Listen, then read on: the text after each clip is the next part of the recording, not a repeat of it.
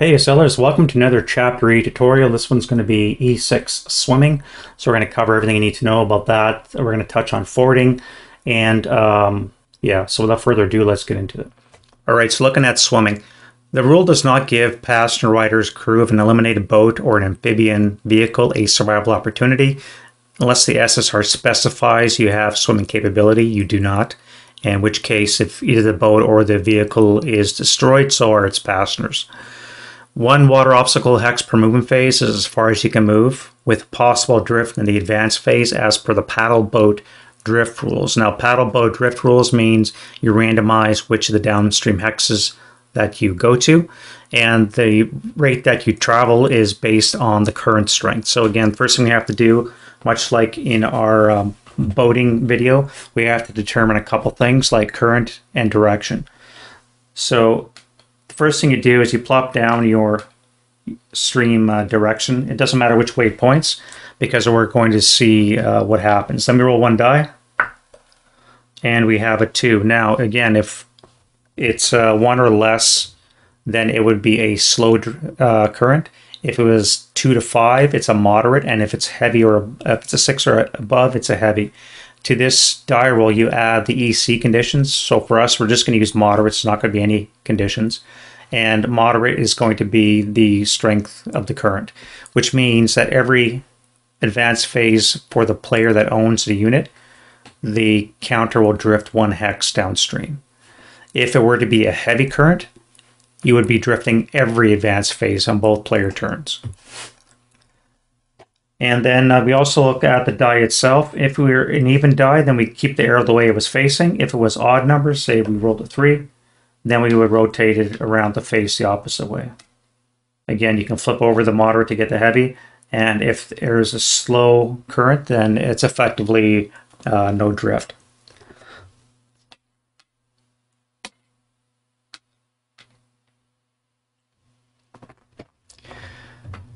In the advanced phase, the only movement that's allowed to happen is entering a land hex, like leaving the water, or a pontoon bridge through a non-cliff hex side. And of course, the exception to all that is drift. There's only other kind of advancing movement that can happen.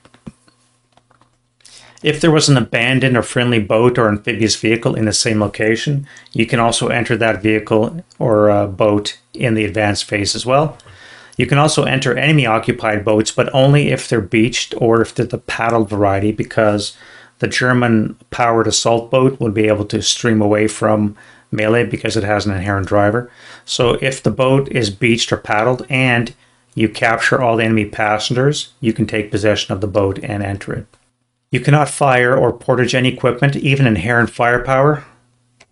So you're typically in the water, you're represented by the unarmed unit. You're not a prisoner, you're just an unarmed unit, and there is a difference. There's a good article from Jim Bishop online that delineates the difference between the two. He doesn't talk about the swimming rules because that's probably doesn't use very much, but just remember you're unarmed, you're not a prisoner. So you do have your inherent 1 firepower, which you could use in close combat, should get to that. The exception, of course, is the rafting units, which we'll cover shortly. Now, swimmers have no CCV, so you cannot attack any kind of vehicle in close combat, nor can you tow boats. Again, for obvious reasons, you're not swimming there with the bit in your teeth and pulling the boat across. You're not concealed or eligible for any terrain effect, nor does moving in open or non-assault movement apply to swimmers. Of course, slow visibility hindrances will still apply, smoke, mist, what have you. Any fire directed at you is from HE or IFE equivalent is not halved. All other forms of fire are halved. If you're still in a non-fordable water obstacle at the end of your advanced phase, you will have to make a drowning die roll. Again, this number is based on the current strength, so you can see it there. And it's also an inherent drift die roll by using the colored die roll with no die roll modifier. So for example, our unit enters the water hex. He has to take a task check in order to do so. So he passes. So our 747 that we were going to use enters the water. Now in the advanced phase, so now we have to drift because we're using the paddled boat. We have to roll randomly. So the black die will be direction, and the white die will hopefully roll low enough that we don't exceed our drowning die roll. So in this case, we went 4 to 6 is the higher number. So we would come to T6, and a 7 is well below the 10 at least, or the 11 that we need. So he's not going to drown. Now in the next movement phase, they have to take another task check to move forward. They fail, so they're basically treading water, and now they have to worry about drowning. So they do not, so they go 1 hex closer. And then you just keep repeating the process. So we want to move forward again. So we do another task check. We pass it, so we are able to go forward. Now we have to do a drifting / drowning die roll in the advanced phase, which again, we're getting close, but it's still good enough to start moving. And you just go like this all the way across. So in the movement phase, you see you failed your task check, so you must stay where you are. Now you have to worry about drift again.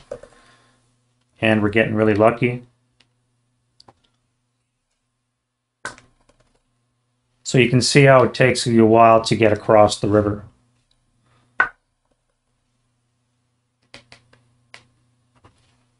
And then finally you advance on the shore level, and on your next move, you would be able to crest the wall and rise up. Remember when you're leading a water obstacle, because water obstacles are a -1 level typically, unless you're flooded terrain. You're going to be paying the height advantage plus the wall, so it would cost you 3 move to come from here, go up to the top, jump the wall into this hex. So we have a 747 that wants to enter the water. So first thing we have to do is make a task check. Now, in terms of rafting, you have to roll the color die less your ELR. So typically, because 747s have an underline, it's an ELR 5, so we'll use that. They do not, and they would have been able to have enough rafting materials to go in, but because they failed, they're unable to enter the water obstacle. So let's try again the next turn. Still no joy, and then the third turn, finally get into the water, and because I rolled a 5, they do not roll under their ELR, they do not have enough rafting materials, so they just become an unarmed prisoner. If they had made their ELR, then they would actually take their normal form, just with the caveats that you can see there. You cannot fire, you cannot do any smoke grenades, and you're basically carrying your small arms and any inherent support weapons, as long as you don't have to jump. So if you would have had to jump from this 2nd level hill into the water, you would not be able to do the rafting die roll for obvious reason. You're jumping off a higher level. So if we have a cavalry unit, let's use a German this time.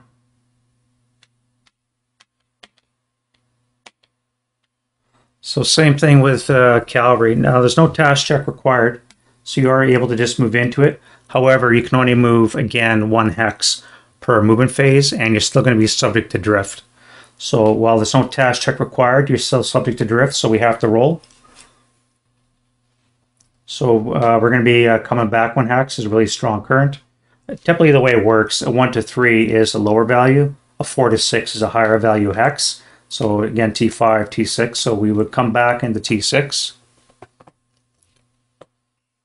Second turn, we would go ahead forward again, 1 more hex. Then we have to do our drifting roll. Again, we're going to come back, and you can see how it's going to work its way across. Eventually, we'll crest the far side. So, and you can appreciate how long it takes. So I doubt very much you'd want to swim across 4 obstacles. If you don't have boats, you may want to use the bridges, but if you're playing with bridges or just can be destroyed, you may have no choice except for trying to swim across. But again, SSR typically have to specify you have that capability. All right, let's look at actually getting into the water. So remember, this is only allowed in non-frigid water obstacles. Only enterable from a land or bridge location after a task check. If you fail a task check, it means you just can't enter the water. If you're already in the water, you're basically treading water. You're not going forward anymore. You're still subject to drifting, but you're just not going forward. And again, every movement phase, you're able to retake this task check until you get across the obstacle. You get close to land and you can jump out. You cannot enter the water obstacle in the advanced phase, only in the movement phase, and it sucks up all your move. You can also enter from a jumping standpoint. So if you were up here on the 2nd level cliff we would be paying a +2 into the water. I think there might be a discrepancy there because water is typically at a -1 level, so it should probably be a +3, but the rules say right now that according to the example in the rule book that a second level cliff only gives a +2 die roll modifier. In any case, jumping from a high point into the water will require a morale check, failure of which will probably see you broken, and if you look further down, broken when your units may not swim and are eliminated if already in the water. Now, again, if you fail your morale check, you will not be able to enter the water. So if you have a 747 up here in the second level hill and it wants to enter the water, it must take a task check, morale check with a +2. So in this case, we fail. We rolled a modified 9. So my unit is unable to jump into the water. So you're not going to jump in and then break and then die. You make your roll to see if you can actually enter that location.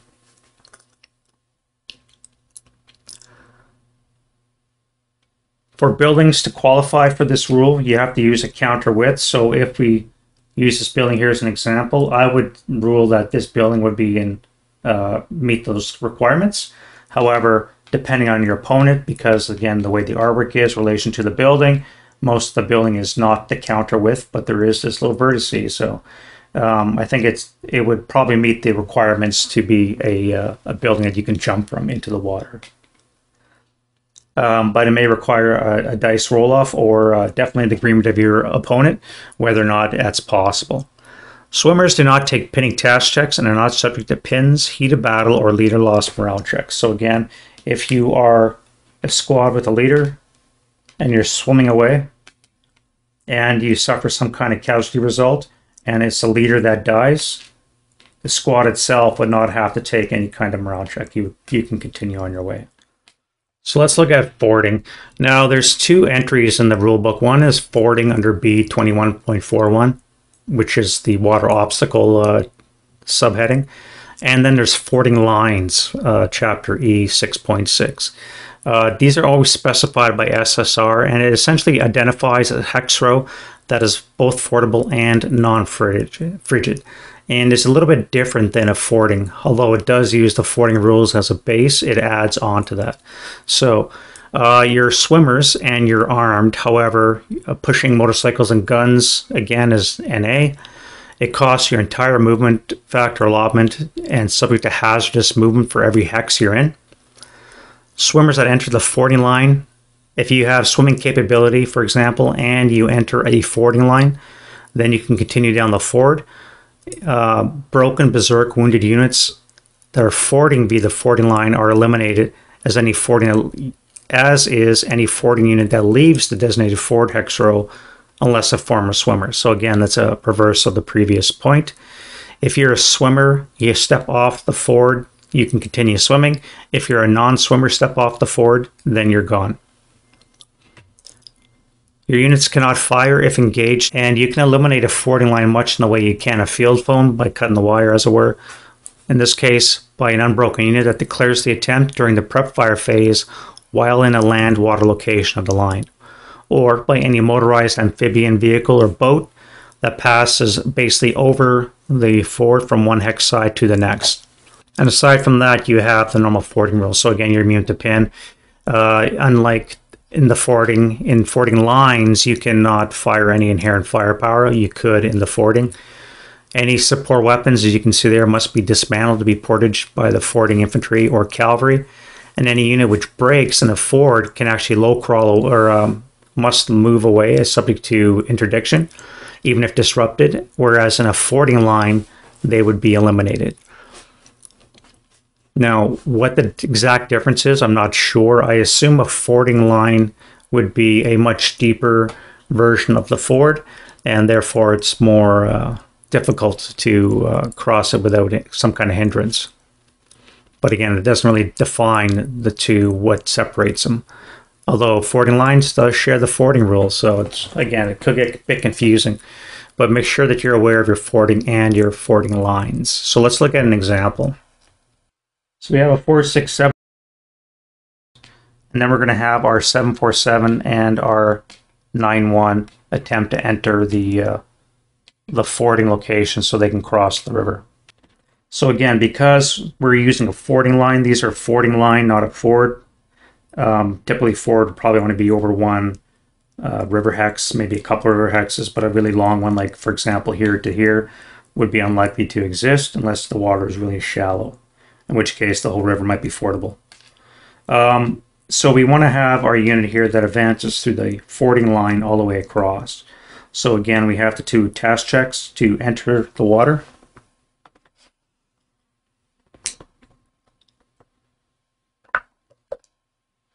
So easily make it. So we enter the first hex.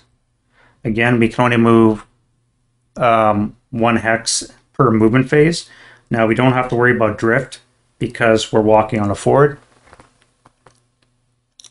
If we were to drift for whatever reason, then we would be eliminated, because unless there's swimming rules, again, you're eliminated if you're off the fording line. So at this point, our 467 could defensive first fire at them, and they would be subject to a -2 result. So we're going to do that. So we're going to be on the fort table with a -2. So moving it open and non-assault will not count. So it's going to be a 5 on the 4, which is a 1 morale check. So the leader first. He quite easily makes it, which means if 747 needs a 7 to pass, they fail. So the officer's fine, and the squad breaks. Now, in the rally route phase, these units will have to leave. Now, say for example's sake, our brave 747s make it right to the middle of the river, at which time the same consequence happens. Again, they would have to leave.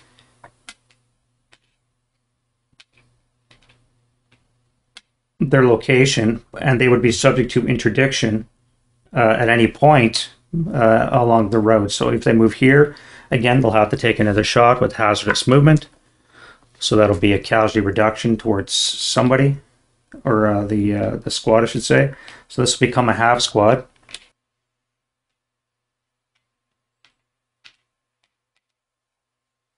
And then they can continue on their way.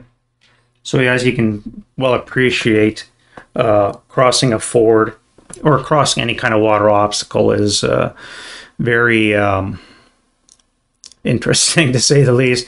You obviously want to try something else. However, again, depending on your victory conditions and if the SSRs allow for it, then by all means try and use those rules to your benefit and get across the pesky rivers.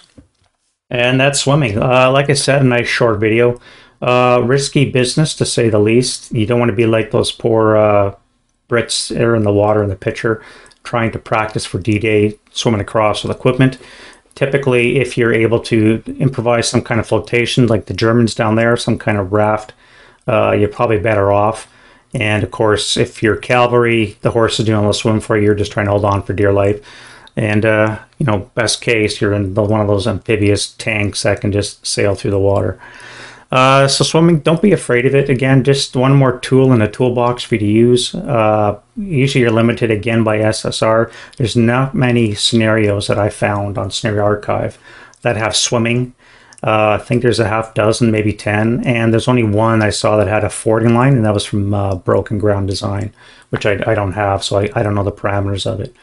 But that one there has fording lines, so yeah, swimming. Let me know what you guys think. Again, thumbs up if you think I earned it. Subscribe to the channel, please, and we'll see you guys in the next video. We're going to be doing gliders.